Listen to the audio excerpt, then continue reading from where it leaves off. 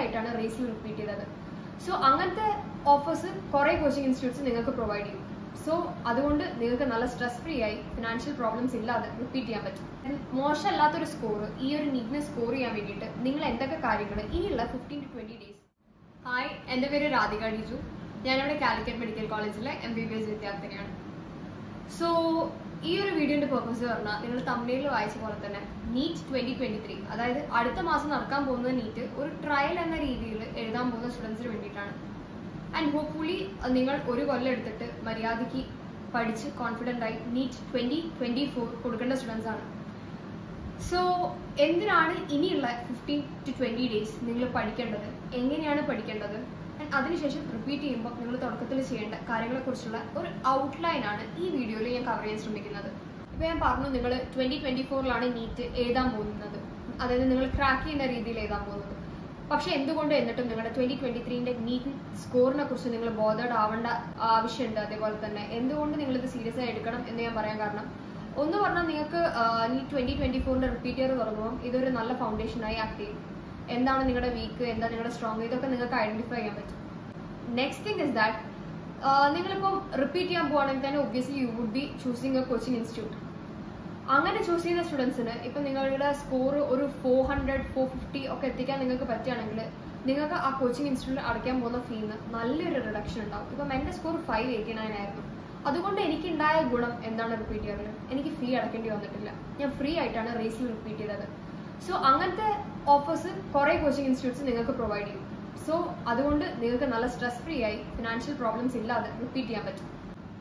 So ഈ ഒരു score ഞാൻ പറഞ്ഞ ആ ഒരു സ്കോറൊക്കെ എത്തിക്കാൻ വേണ്ടിയിട്ട്, അതായത് മോശമല്ലാത്തൊരു സ്കോർ ഈ ഒരു നീറ്റിനെ സ്കോർ ചെയ്യാൻ വേണ്ടിയിട്ട് നിങ്ങൾ എന്തൊക്കെ കാര്യങ്ങൾ ഇനിയുള്ള 15 to 20 ഡേയ്സ് അടുത്ത മാസം നടക്കാൻ പോകുന്ന നീറ്റിലേക്ക് നിങ്ങൾ എന്തൊക്കെ ചെയ്യണം എന്നുള്ളതാണ് ഞാൻ പറയാൻ പോകുന്നത്. This is mainly subject wise. ഓരോ സബ്ജക്റ്റിനെ എങ്ങനെയൊക്കെ അപ്രോച്ച് ചെയ്യണം എന്നതൊക്കെയാണ് പറയാൻ പോകുന്നത്. സോ ഫസ്റ്റ് ഓഫ് ഓൾ നമ്മൾ മനസ്സിലാക്കേണ്ട കാര്യം 720-ൽ 360, അതായത് പകുതി സ്കോർ വരുന്നത് ബയോളജി എന്നാണ്. ഫിസിക്സ്, കെമിസ്ട്രി രണ്ടും കൂടി കമ്പൈൻ ചെയ്താലാണ് നമുക്ക് ബയോളജിന്റെ സ്കോർ കിട്ടുന്നത്. സോ ഇപ്പൊ നിങ്ങൾ ഫിസിക്സ്, കെമിസ്ട്രി വളരെ നല്ല രീതിയിൽ പെർഫോം ചെയ്തു, പക്ഷെ ബയോളജി നിങ്ങൾ മര്യാദയ്ക്ക് പഠിക്കാതെയാണ് പോയത് എങ്കിൽ നിങ്ങൾക്ക് വളരെ മോശം സ്കോർ ആയിരിക്കും കിട്ടുക. കാരണം പകുതി സ്കോർ ബയോളജിയാണ്, ഞാൻ പറഞ്ഞല്ലോ. സോ ബയോളജിനെ അപ്രോച്ച് ചെയ്യേണ്ട രീതി പറഞ്ഞാൽ, ബയോളജി നമുക്കറിയാം ഡെഫിനറ്റ് ആയ സിലബസ് ആണ്, NCERT-നെ വരുള്ളൂ, ഉറപ്പാണ്.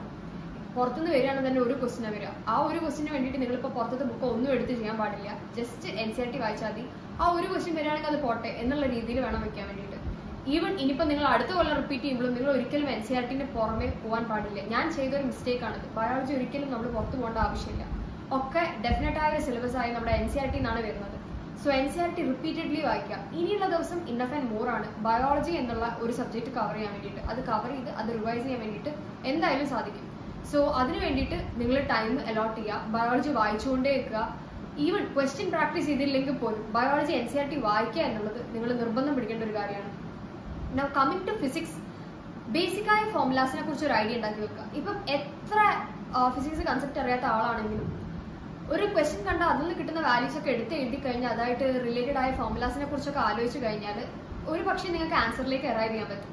സോ ബേസിക്കായ ഫോർമുലാസിനെ കുറിച്ചൊക്കെ ഒരു ഐഡിയ ഉണ്ടാക്കി വെക്കുക. അതുപോലെ തന്നെ പറ്റുന്നത്ര പ്രീവിയസ് ഇയർ ക്വസ്റ്റ്യൻസ് പ്രാക്ടീസ് ചെയ്യാം. ഇപ്പോൾ വന്നുകൊണ്ടിരിക്കുന്ന ക്വസ്റ്റ്യൻസ് ആണ് NCERT പ്രാക്ടീസ് ചെയ്യണം എന്നുള്ളത്. എനിക്ക് ഫിസിക്സിൽ ഒരു ജമ്പ് ക്രിയേറ്റ് ചെയ്യാൻ വേണ്ടിയിട്ട് NCERT എന്നെ വളരെയധികം ഹെൽപ്പ് ചെയ്തിട്ടുണ്ട്. കാരണം ഞാൻ കണ്ട പ്രീവിയസ് ഇയർ ക്വസ്റ്റ്യൻസിന്റെ ഒക്കെ ഒറിജിൻ ഇതാണ്, ഇത് തന്നെയാണ് നീറ്റിന്റെ സിലബസ് എന്നെ ബോധിപ്പിച്ച ഒരു സംഭവമായിരുന്നു ഫിസിക്സ് NCERT. പക്ഷേ NCERT-ന് ഒറ്റൊരു പ്രോബ്ലം ഉള്ളൂ, ഇറ്റ്സ് ടൈം കൺസ്യൂമിങ്. സോ നിങ്ങൾ റിപ്പീറ്റ് ഇയറിന്റെ തുടക്കത്തിൽ ചെയ്ത് തുടങ്ങേണ്ട ഒരു കാര്യമായിരുന്നു ഫിസിക്സ് NCERT. ഇപ്പം തുടങ്ങുന്നവരുണ്ട്. If you can catch up physics in such A fast rate നിങ്ങൾക്ക് തുടങ്ങാം. പക്ഷെ അതല്ല, ഇതുവരെ നിങ്ങൾ തൊട്ട് നോക്കിയിട്ടില്ല എങ്കിൽ I won't recommend that. Instead you do previous year questions. കാരണം ഞാൻ കണ്ടതിൽ വെച്ച് നീറ്റ് ക്രാക്ക് ചെയ്തതിൽ ഇപ്പോൾ ഫിസിക്സിന്റെ കാര്യം പറയുകയാണെങ്കിൽ NCERT ഒരുവിധം എല്ലാവരും ചെയ്തു എന്ന് എനിക്ക് ഉറപ്പിച്ച് പറയാൻ പറ്റില്ല. കാരണം NCERT ചെയ്യാത്ത സ്റ്റുഡൻസിനെ എനിക്കറിയാം. പക്ഷെ എല്ലാവരും നീറ്റ് ക്രാക്ക് ചെയ്ത എല്ലാവരും കോമൺ ആയി ഒരു കാര്യം ചെയ്തിട്ടുണ്ട്, and that is previous year questions. So previous year questions must ആയിട്ട് ചെയ്യണം, ഏത് സബ്ജക്റ്റ് ആയാലും. ബയോളജിയുടെ കേസിന് മാത്രമേ ഞാൻ നിങ്ങൾക്ക് ഒരു എക്സെപ്ഷൻ പറയുന്നുള്ളൂ. ഈവൻ നിങ്ങൾ പ്രീവിയസ് ഇയർ ചെയ്തിട്ടില്ലെങ്കിലും, അതായത് ക്വസ്റ്റ്യൻ ചെയ്തിട്ടില്ലെങ്കിലും നിങ്ങൾ തിയറി NCERT വായിക്കുക. ബട്ട് ഫിസിക്സ് അങ്ങനെയല്ല, നിങ്ങൾ മാക്സിമം ക്വസ്റ്റ്യൻസ് ചെയ്യുക. Now coming to കെമിസ്ട്രിയിൽ inorganic chapters ഒക്കെ വളരെ ഇമ്പോർട്ടൻ്റ് ആണ്. അത് നിങ്ങൾ പറ്റുന്നത്ര വായിച്ചെടുക്കാൻ നോക്കുക. ആ വായിച്ചതിന്റെ ഗുണം നിങ്ങൾക്ക് എന്തായാലും എക്സാമിന് ഉണ്ടാവും. കാരണം അധികവും ആ ഒരു ടെക്സ്റ്റ് സ്റ്റേറ്റ്മെന്റ് തന്നെയാണ് എക്സാമിന് ചോദിക്കുക. സോ ഇനോർഗാനിക് പറ്റുന്നത്ര വായിക്കുക. ആൻഡ് നിങ്ങൾക്ക് ഇപ്പോൾ ഒറ്റ സ്ട്രെച്ചിൽ വായിക്കാൻ പറ്റുന്നില്ലെങ്കിൽ ബ്രേക്ക് ചെയ്ത് വായിക്കുക. ഞാനൊക്കെ ചെയ്തതെന്ന് വെച്ചാൽ എസ് പി ഡി എന്നൊക്കെ പറഞ്ഞാൽ വളരെ ബോറിംഗ് ആയ ചാപ്റ്റേഴ്സ് ആയിരുന്നു എൻ്റെ ഒരു ആസ്പെക്ടിൽ. സോ ഓരോ ദിവസവും ഓരോ ഗ്രൂപ്പ് പഠിക്കുക, ആ രീതിയിലായിരുന്നു ഞാൻ കൊണ്ടുപോയത്. സോ അത് അത്ര ബുദ്ധിമുട്ടുള്ള കാര്യമായിരുന്നില്ല. Now coming to organic chemistry. Organic chemistry എന്ന് പറഞ്ഞാൽ നമ്മൾ പഠിക്കുന്ന ആ സ്പീഡിൽ തന്നെ മറക്കുന്ന ഒരു സബ്ജക്റ്റാണ്. സോ നിങ്ങൾക്കിപ്പോൾ ബേസിക് നോളജ് ഉണ്ടെങ്കിൽ അറ്റ്ലീസ്റ്റ് അതെങ്കിലും നിങ്ങൾ യൂസ് ചെയ്തിട്ട് ക്വസ്റ്റ്യൻസ് പ്രാക്ടീസ് ചെയ്യാൻ നോക്കുക. ചില ക്വസ്റ്റ്യൻസ് നിങ്ങൾക്ക് ചിലപ്പം ക്ലിയർ ആയി വരില്ല, അത് കുഴപ്പമില്ല, പറ്റുന്നത്ര നോക്കുക. അറ്റ്ലീസ്റ്റ് NCERT സോൾവ് അങ്ങനത്തെ കാര്യങ്ങളെങ്കിലും കിട്ടുന്നുണ്ടോ നോക്കുക. പറ്റുകയാണെങ്കിൽ കെമിസ്ട്രീന്റെ NCERT എക്സസൈസ് ഓർഗാനിക് ചെയ്ത് നോക്കാം, ട്രൈ ചെയ്യാം. കെമിസ്ട്രി ഞാൻ റെക്കമെൻഡ് ചെയ്യും. കാരണം എന്താ വെച്ചാൽ ഫിസിക്സും കെമിസ്ട്രിയും തമ്മിൽ നല്ല വ്യത്യാസമുണ്ട്. ഫിസിക്സിന്റെ കാര്യം പറഞ്ഞാൽ അത്യാവശ്യം ലെവൽ ക്വസ്റ്റ്യൻസ് ആണ് NCERT കൊടുത്തിട്ടുള്ളത്. പക്ഷേ കെമിസ്ട്രിയുടെ കാര്യം പറയുകയാണെങ്കിൽ അത്യാവശ്യം നമുക്ക് കുറച്ച് നേരം ഒന്ന് സ്പെൻഡ് ചെയ്താൽ കിട്ടാവുന്ന ക്വസ്റ്റ്യൻസേ ഉള്ളൂ. എനിവേ ഫിസിക്സിന്റെ അത്ര ടൈം കൺസ്യൂമിങ് അല്ല. സോ വളരെ ടഫായിട്ട് തീരെ കിട്ടാത്ത ചാപ്റ്റേഴ്സ് ഒന്ന് ഓർഗാനിക് ട്രൈ ചെയ്ത് നോക്കുക. വല്ലാതെ ടൈം കൺസ്യൂം ചെയ്യുന്നുണ്ടെങ്കിൽ നിങ്ങൾ വീണ്ടും പ്രീവിയസ് ഇയറിലേക്ക് തന്നെ സ്റ്റിക്ക് ഓൺ ചെയ്യുക. And the next thing is regarding mock test. നിങ്ങളിപ്പം ഒരു ക്രാഷിന് ജോയിൻ ചെയ്തിട്ടുണ്ട്, അല്ലെങ്കിൽ നിങ്ങൾ എവിടെന്നെങ്കിലൊക്കെ മോക്ക് ടെസ്റ്റിന്റെ സീരീസ് വർക്ക്ഔട്ട് ചെയ്യുന്നുണ്ട് എങ്കിൽ just make sure that you are evaluating that. നിങ്ങളിപ്പം 3 hours എടുത്തൊരു മോക്ക് ടെസ്റ്റ് ചെയ്തി, ഇതുകൊണ്ട് ഒരു കാര്യവുമില്ല. നിങ്ങൾ ഇവാലുവേറ്റ് ചെയ്താലേ ഇതിന്റെ ഒരു ഗുണം നിങ്ങൾക്ക് കിട്ടുള്ളൂ. സോ ഇപ്പം എത്ര അറിയില്ലെങ്കിലും കുഴപ്പമില്ല, ജസ്റ്റ് ഒന്ന് ഇവാലുവേറ്റ് ചെയ്ത് നോക്കുക. ഓരോ ക്വസ്റ്റ്യനിലൂടെ ജസ്റ്റ് ഒന്ന് ഓടിച്ചു നോക്കുക. ഫിസിക്സ് ഒന്ന് ട്രൈ ഔട്ട് ചെയ്ത് നോക്കുക, കിട്ടുന്നുണ്ടോ നോക്കുക, മെത്തേഡ് ഒന്ന് മനസ്സിലാക്കാൻ ശ്രമിക്കുക. ആ ഒരു കാര്യം നിങ്ങൾ വളരെ നല്ല രീതിക്ക് സ്ട്രെസ് ചെയ്യേണ്ട ഒന്നാണ്. കാരണം അല്ലെങ്കിൽ നിങ്ങൾ മോക്ക് ടെസ്റ്റ് ചെയ്തേണ്ട ആവശ്യമില്ല. അല്ലെങ്കിൽ ആ ടൈമിൽ നിങ്ങൾ പോയി ബയോളജി വായിച്ചാൽ നിങ്ങൾക്ക് ആ ടൈം ലാഭിക്കാം എന്ന് ഞാൻ പറയും. കാരണം മോക്ക് ടെസ്റ്റിന്റെ ഒരു ഗുണം കണ്ടുവരിക പറഞ്ഞാൽ അത് എഴുതി കഴിഞ്ഞ് അതിന്റെ ആൻസർ കീ വെച്ച് ഇവാലുവേറ്റ് ചെയ്യുമ്പോൾ മാത്രമാണ്. So comprising everything together what I said. ശ്രദ്ധിക്കേണ്ട കാര്യം പറഞ്ഞാൽ ഇനിയുള്ള 15-20 ദിവസം നല്ല രീതിക്ക് പഠിക്കുക, മണിക്കൂറുകൾ എടുത്ത് പഠിക്കുക, കണ്ടിന്യൂസ് ആയി പഠിക്കാൻ നോക്കുക. ഒരു 3 hours എങ്കിലും കണ്ടിന്യൂസ് ആയി പഠിക്കുക, എന്നിട്ട് ബ്രേക്ക് എടുക്കാൻ ശ്രമിക്കുക. കാരണം ആ 3 hoursന്റെ ഒരു ലിമിറ്റ് പറയുന്നത് എന്തുകൊണ്ടാണെന്ന് വെച്ചാൽ നിങ്ങളുടെ എക്സാം 3 hours ആണ്. സോ ആ ഒരു കണ്ടിന്യൂറ്റി മെയിൻറ്റെയിൻ ചെയ്യുമെങ്കിൽ നിങ്ങൾ അതൊരു ഹാബിറ്റ് ആണെന്ന് മനസ്സിലാക്കുക.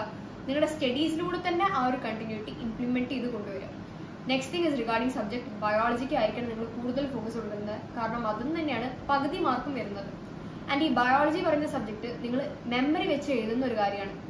ഫിസിക്സ് നിങ്ങൾക്ക് കൺസെപ്റ്റ് അറിയാമെങ്കിൽ നിങ്ങൾക്ക് അത്യാവശ്യം ഒരുവിധ ക്വസ്റ്റ്യൻസ് ഒക്കെ സോൾവ് ചെയ്യാൻ പറ്റും. പക്ഷെ ബയോളജി അങ്ങനെയല്ല. നിങ്ങളിപ്പോൾ അടുപ്പിച്ച് വായിച്ചിട്ടില്ലെങ്കിൽ നിങ്ങൾക്ക് പ്രകടിപ്പിക്കാൻ പറ്റില്ല ആൻസേഴ്സ് ഒന്നും. അപ്പോൾ എന്ത് ചെയ്യാന്ന് വെച്ചാൽ എക്സാമിന് അടുപ്പിച്ചിട്ട് ബയോളജിക്കായിരിക്കണം വീണ്ടും സ്ട്രെസ് ചെയ്ത് പഠിക്കേണ്ടത്. പിന്നെ പറഞ്ഞാൽ ഞാൻ പറഞ്ഞു കെമിസ്ട്രി ഇനോർഗാനിക് വായിക്കേണ്ടതാണ്. ഓർഗാനിക് റിയാക്ഷൻസ് ഒക്കെ നല്ല രീതിക്ക് എഴുതി പഠിക്കുക. ആൻഡ് ഫിസിക്സ് ഫോർമുലാസ് ഒക്കെ ജനറൽ ഐഡിയ ഉണ്ടാക്കി വെക്കുക. ആൻഡ് പ്രീവിയസ് ഇയർ ക്വസ്റ്റ്യൻസ് വേണം നിങ്ങൾ ഇനി അങ്ങോട്ടേക്ക് പ്രാക്ടീസ് ചെയ്യാൻ വേണ്ടിയിട്ട്. And the last thing was that നിങ്ങൾ മോക്ക് ടെസ്റ്റ് എഴുതിയിട്ട് കാര്യമില്ല, എഴുതിയ മോക്ക് ടെസ്റ്റ് എല്ലാം ഇവാലുവേറ്റ് ചെയ്തു. ഇനി ഒരു കാര്യം കൂടിയേ ഈ വീഡിയോയിൽ മെൻഷൻ ചെയ്യാനാണ്. And that is regarding your confidence. So നമ്മളിപ്പോൾ ഒരു ട്രയൽ മെന്റാലിറ്റിയിലാണ് ഈ നീറ്റ് എഴുതാൻ പോകുന്നത് പറഞ്ഞു. ഇപ്പം നിങ്ങൾക്ക് ഒരു 100% എഫേർട്ട് ഇടാൻ പറ്റും ഇനിയുള്ള ഒരു 15 to 20 days. പക്ഷേ ഈ ട്രയൽ മെന്റാലിറ്റിന്റെ പ്രോബ്ലം എന്ന് പറഞ്ഞാൽ നിങ്ങൾ എപ്പോഴൊക്കെ ആ 100% എഫേർട്ട് ഇടാൻ ശ്രമിക്കുന്നു അപ്പോഴൊക്കെ അത് നിങ്ങൾ റിമൈൻഡ് ചെയ്യും. എന്തായാലും നീറ്റ് 2024 എഴുതാൻ പോകല്ലേ, അപ്പൊ എന്തായാലും കഷ്ടപ്പെടണ്ടേ, എന്തിനാ ഇപ്പോഴും ഇത്ര കഷ്ടപ്പെടുന്നത്, ഇപ്പൊ ജസ്റ്റ് ഒരു ട്രയൽ ആക്കിയിട്ട് എടുത്താൽ പോരെ. സോ ഇത് ഒരു ഡേഞ്ചറസ് സൈഡാണ് ഇതിന്റെ. കാരണം ഇപ്പോഴത്തെ ടൈം നമുക്കറിയാം വളരെ ലിമിറ്റഡ് ആണ്. നിങ്ങൾ ശരിയാണ് റിപ്പീറ്റ് ചെയ്യാൻ പോകുന്ന സ്റ്റുഡൻസ് ആണ്. പക്ഷേ ഈ റിപ്പീറ്റ് ഇയറിന്റെ തുടക്കം എന്നൊക്കെ പറഞ്ഞാൽ വളരെ ലാഗാണ്. നിങ്ങൾക്ക് ചൂട് ഒന്ന് കയറിയിട്ട് നിങ്ങൾ ആ ഒരു ട്രാക്കിൽ എത്താനുള്ള ആ പേസിലേക്ക് എത്തിച്ചേരാൻ നിങ്ങൾ കുറച്ച് ടൈം എടുക്കും. പക്ഷേ ഈ ടൈം ലിമിറ്റഡ് ആയതുകൊണ്ട് ഇപ്പോഴത്തെ ഒരു സിറ്റുവേഷനിൽ നിങ്ങളുടെ ബോഡി ആൻഡ് നിങ്ങളുടെ മൈൻഡ് മാക്സിമം വർക്ക് ചെയ്യാൻ ഉള്ള ഒരു അവസ്ഥയിലേക്ക് ഉണ്ടാവുക. പക്ഷെ അത് യൂട്ടിലൈസ് ചെയ്യണമെങ്കിൽ, ആ ഒരു ഡ്രൈവ് യൂട്ടിലൈസ് ചെയ്യണമെങ്കിൽ നിങ്ങൾ വിചാരിക്കണം, നിങ്ങൾ ഈ ട്രയൽ മെന്റാലിറ്റി വെച്ച് നടന്നാൽ ഒരിക്കലും നിങ്ങൾക്ക് മാക്സിമം പഠിക്കാൻ പറ്റില്ല. നിങ്ങൾക്ക് മണിക്കൂറുകൾ പഠിക്കാൻ പറ്റില്ല. ഈ മണിക്കൂറുകൾ പഠിക്കുക എന്നൊക്കെ പറഞ്ഞാൽ ഒരു ഹാബിറ്റ് ആണ്. അപ്പം നിങ്ങളിപ്പോൾ റിപ്പീറ്റ് ഇയറിൽ നിങ്ങളിപ്പം 2024 റിപ്പീറ്റ് ഇയറിൽ മര്യാദയ്ക്ക് കുറേ മണിക്കൂർ ഇരുന്ന് പഠിക്കണം എന്ന് ആഗ്രഹിക്കുന്നവരാണെങ്കിൽ ഇപ്പോഴേ പഠിച്ചു തുടങ്ങാം. കാരണം ഇപ്പോഴേ പഠിച്ചു തുടങ്ങിയാൽ നിങ്ങളെ വളരെ നല്ല രീതിക്ക് ഹെൽപ്പ് ചെയ്യും. എൻ്റെ റിപ്പീറ്റ് ഇയറിൽ ഹെൽപ്പ് ചെയ്തൊരു കാര്യം എന്ന് പറഞ്ഞാൽ ഞാൻ ഒരിക്കലും ഫസ്റ്റത്തെ നീറ്റ് അറ്റംപ്റ്റ് ഒരു കളിയായിട്ടല്ല എടുത്തിരുന്നത്. ഞാൻ വളരെ കാര്യമായിട്ട് തന്നെ അപ്പം തന്നെ ക്രാക്ക് ചെയ്യും എന്നുള്ള രീതിയിലാണ് എടുത്തിരുന്നത്. ഈവൻ തോ ലാസ്റ്റ് ടൈമിലേക്കൊക്കെ എൻ്റെ കോൺഫിഡൻസ് ഒക്കെ നല്ല രീതിക്ക് ഡ്രെയിൻ ആയിട്ടുണ്ട്. എന്നാലും ഞാൻ പറ്റുന്നത്ര മാക്സിമം എഫേർട്ട് ഇടാൻ നോക്കിയിട്ടുണ്ട്. പറ്റുന്നത്ര ഉള്ളിൽ നിന്ന് ടെൻഷൻ അടിച്ചിട്ടും പറ്റുന്നത്ര നല്ല രീതിയിൽ പെർഫോം ചെയ്യാൻ ശ്രമിച്ചിട്ടുണ്ട്. സോ അതുകൊണ്ട് തന്നെ എൻ്റെ റിസൾട്ട് അത്ര മോശമൊന്നും ആയില്ല. It was around 589 which was A decent score. So what would you do if success was A certain? നിങ്ങൾ ഈ കൊല്ലം നീറ്റ് ക്രാക്ക് ചെയ്യുകയാണെങ്കിൽ നിങ്ങൾ എങ്ങനെയാണാവോ ആ നീറ്റിന് പഠിച്ചിട്ടുണ്ടാവുക, ആ രീതിക്ക് വേണം ഇനിയുള്ള ദിവസങ്ങൾ യൂട്ടിലൈസ് ചെയ്ത് നിങ്ങൾ പഠിക്കാൻ വേണ്ടിയിട്ട്. എന്നാലേ നിങ്ങൾക്ക് നിങ്ങളുടെ എഫേർട്ട് മാക്സിമം ഇടാൻ പറ്റുള്ളൂ. And this effort is never going to B A waste. ഈ നീറ്റിനുള്ള നിങ്ങളുടെ കോൺഫിഡൻസ് വരെ രണ്ട് കാര്യങ്ങളാണ്. ഒന്ന് മോക്ക് ടെസ്റ്റും, മറ്റൊന്ന് പറഞ്ഞാൽ നിങ്ങളുടെ എഫേർട്ടുമാണ്. മോക്ക് ടെസ്റ്റിന് മാർക്ക് ഇംപ്രൂവ് ചെയ്യുന്ന കുട്ടിക്ക് സ്വാഭാവികമായിട്ടും നീറ്റിന് നല്ല കോൺഫിഡൻസ് ഉണ്ടാവും. പക്ഷെ എല്ലാവർക്കും ഇപ്പം മോക്ക് ടെസ്റ്റിന് മാർക്ക് ഉണ്ടായി എന്ന് വരില്ല. So rely on the second method. അതായിരുന്നു ഞാൻ ചെയ്തത്. കാരണം എനിക്ക് വന്നൊരു ഡിപ്പ് എന്ന് പറഞ്ഞാൽ 700 വരെ ഞാൻ എത്തിച്ചിട്ടുണ്ടായിരുന്നു മോക്ക് ടെസ്റ്റിന്. പക്ഷെ ഒറ്റയടിക്ക് അത് 500 റേഞ്ചിലേക്ക് വീണിട്ടുണ്ടായിരുന്നു. So the second thing is that rely on A effort. നിങ്ങൾ നല്ല എഫേർട്ട് ഇടുന്ന ഒരു വ്യക്തിയാണെങ്കിൽ, നിങ്ങളോട് തന്നെ ഹോണസ്റ്റ് ആണെങ്കിൽ അതിൽ നിന്ന് വരുന്ന ഒരു കോൺഫിഡൻസ് ഉണ്ട്. അത് വെച്ചിട്ട് വേണം നിങ്ങൾ നീറ്റ് ഫേസ് ചെയ്യാൻ വേണ്ടിയിട്ട്. So until we meet next time, piece.